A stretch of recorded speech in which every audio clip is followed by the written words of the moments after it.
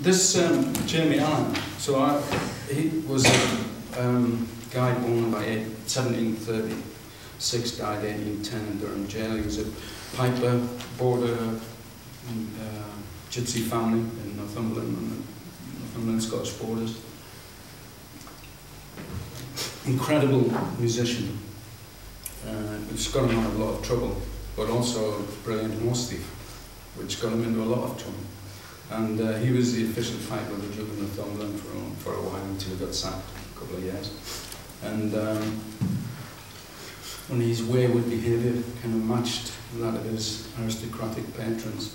And he was a fascinating guy. So there's a tune called Jamie Allan. I think fiddlers first learn to play tunes, which is named after him. And all the Northumberland pipers sort of look up to him. Anyway, there's a lot of stories about him. There's some biographies, quite thick, 600-page things published. And a few years after his death, he was sentenced to jail at the age of 70 for stealing a horse and riding it in Gateshead and riding it to Scotland to sell. So, might have survived, I suppose. Anyway, I sort of wanted to find out how much of these kind of picaresque stories are true, and so I went to the National Archives and found his criminal records and depositions and so on. Those of and also his army records, because one of his tricks was to join the army for recruiting money, and then get the recruiting sergeant pissed, and then escape. And he did it to 2 different recruiting parties in one day once. And I thought, well, that was legend too, until I looked into the army records, and they got these big fat volumes called Book of Deserters, and he features frequently in it, as does his brother and his associates. So I'll read you some of the stuff from this book, which started out as a libretto for the opera, I mentioned, or folk opera. But I did a lot more research and made it into this book. And it begins with this poem called The Charm. You who make music and music makes, whose fingers fly, make of air a song, your breath be steady and the tune be long. I wrote, in fact, for Catherine Ticknell, who told me she would start to freeze up when she gave solo performances, get stage fright. So the book basically is a mixture of information from depositions from the 18th century and poems and songs that I wrote to accompany it, but pretty much documents as well. So, and I used the poems, which are clearly mine, and are not songs. In a sense, I used as his inner voice, really, as an additional narrative voice. So, and also thinking of ways to use the material that I found in the depositions. I found resin golf in Testament, as a great model.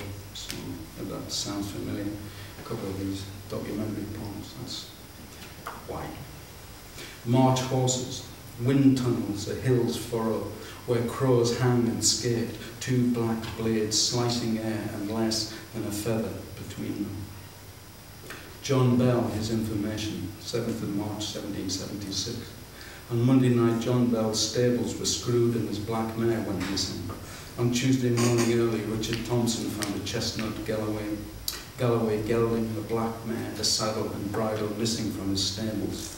Thomas Trumbull, looking for his Shetland ponies in Galloway's, met John Bell, who said its market day at Edinburgh will be sold there, and rode north together. They gave out exact descriptions of their animals, and by 8 o'clock that night heard of a sighting on the Glasgow road at sunrise. But they lost track, gave up the chase and turned south, where they met the black mare with Jamie Allan on its back, and his brother Robert riding the other. Below the ridge, above wind inscribed stone, drop shadowed in moss. A buzzard splays still wind and lifts in the cold updraft of the valley's steep incline, a hum moment. Dark clouds contour pale, a glow of veiled sun inhaled in hill fog thickens mist with light. Like my heart, a lark starts up, its striding song, long and pauses, flaps, a fast wind forward. Sheep trails entwine the west face, a hair breaks, as though I thought. She sat astride me in the dark, and we were drunk. Rain on the attic roof, a random patterning of impact. Or was it static from her stockings, lit the room, an instrument I wasn't silent.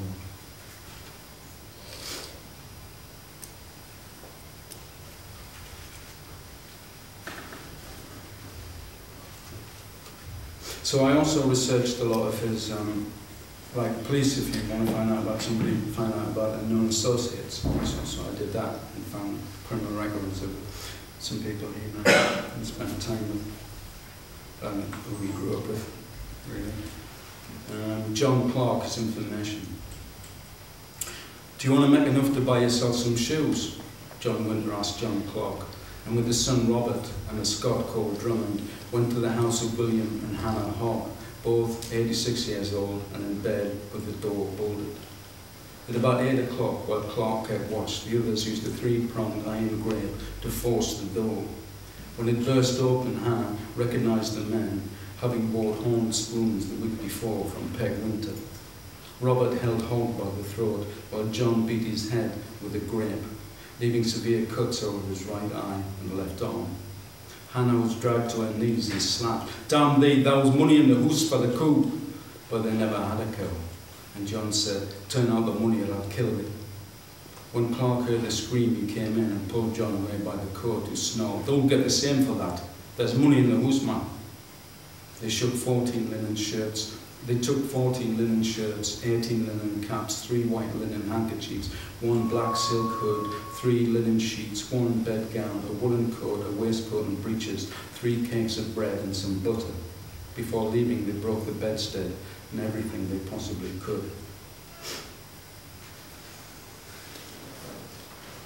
A low sky hung over the hills, hunched and harried like their shoulders, and the ragged Galloway. The heather was like the border, ill-definable and sometimes impenetrable. They found a clough deep in rock, below a wind that screamed a sack of cats. They'd been there before, and they'd be there again. If the storm hadn't ripped, they'd have made Kelso by dusk. But anywhere is where they were going, and there was as good as it got. Annie found a windbreak and gathered kindling quickly without talking. They ate in silence, and when they finished lay close, listening to the wind and the fire's crack. Durham Lockup. So go and play your pipes and wing your violin. The wind is howling through the dike, but you will not let me in. The reeds that grow through dunes of snow play an icy pitch, but while I breath I'll warn them lest death turns out the broom. When death turns out the broom, we'll all be swept with nothing but blossom on the broom. Then who will play my pipes, or you your violin, when the wind is howling through the dike and the dancers within? Clouds drag shadows across contours, storm hail between hassock, while west winds chase light, chasing vapour from the coast. A raven blows in with a croak and settles on a cairn. Hears grass respond to gusts. Pale golden beads are black, reflected in a pool whose surface stippled wind as her dress fell, light as a shadow on her body.